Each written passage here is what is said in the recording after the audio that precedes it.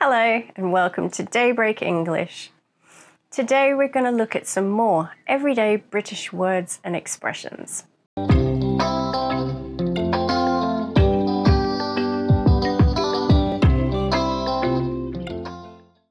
Hi, my name's Dawn. How are you doing today? Have you ever had a conversation with a British person and wondered if they were actually speaking English? Or maybe you thought, I know they're speaking English, but it's not the English that I was taught in school. Well, today I'm talking again about everyday words and expressions that you need to know so that you can understand and speak to British people. I have done a similar video with different expressions, so if you missed that one, you can find it here. So let's get straight into it. 7 everyday British words and expressions. The first one is skive. This is a verb for when someone avoids work or school, usually by pretending to be ill. Now, if someone is skiving, it doesn't have to be because of a pretend illness. It could be another excuse, but illness or a doctor's appointment, they're the most common. For example, he skived off work on Friday so that he could have a long weekend away. Number 2 is dawdle. We use this to describe an easy task. We always use the indefinite article a with dawdle. My driving test should be a dawdle. I'm a great driver. My husband would not agree with that. Cheeky is number 3. Now, normally we use cheeky when we talk about someone who's a bit rude, but in a cute or amusing way. Like, children can be a bit cheeky.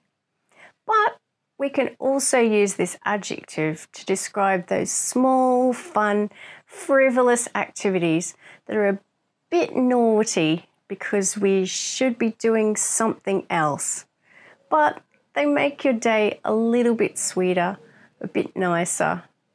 They make you smile. Examples. Come and have a cheeky pint with us.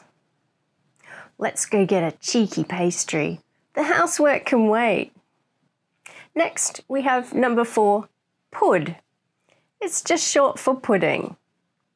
In North America, pudding is a particular type of dessert, a bit like a flavoured custard. But here in the UK, we can use pudding instead of the word dessert. So all desserts are puddings or puds. So we're in a restaurant and we've finished our main course. Now let's have a look at the puds. Number 5.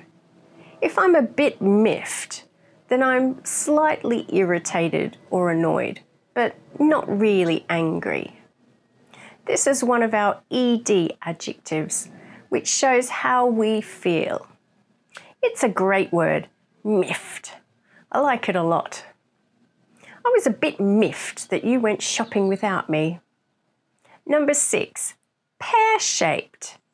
If something has quickly gone wrong, then we might say it has gone pear-shaped. I have no idea where this idiom comes from or what it's supposed to mean. It makes absolutely no sense to me, but that's what the expression is. Use it with the verb to go. In past simple, it went pear-shaped. Present perfect, it has gone pear-shaped. And future simple, it will go pear-shaped, or it's going to go pear-shaped. So those are predictions. Well, this has all gone a bit pear-shaped. And lastly, number 7, rubbish. If you don't believe something, you might loudly declare that it is rubbish, or a load of rubbish. That's an even stronger term. So what you're saying is that you disagree with it, but not only that, The whole idea is a big lorry load of stuff that should be thrown out. She's a nasty person. Oh, rubbish, she's lovely. We have never had such a great Prime Minister. Oh, what a load of rubbish. Okay, so I'm going to put all of this into a short conversation for you so that you can hear the words and expressions in context.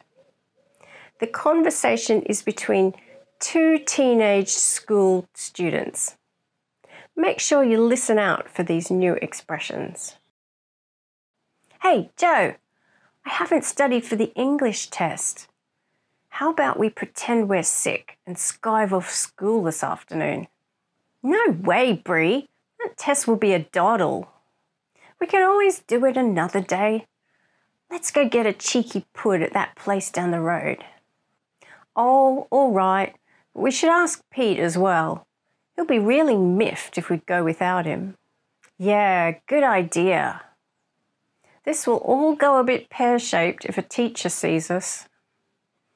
Oh, rubbish. We won't see any teachers there. They'll all be at school.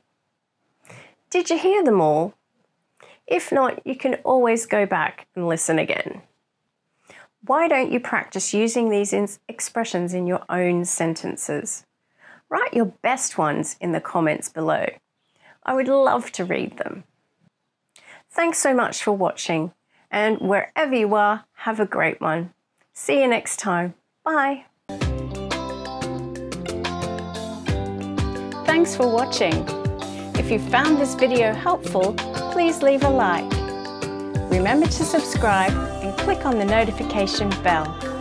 Let me know in the comments what kinds of videos you'd like to see in the future. See you again soon. Bye!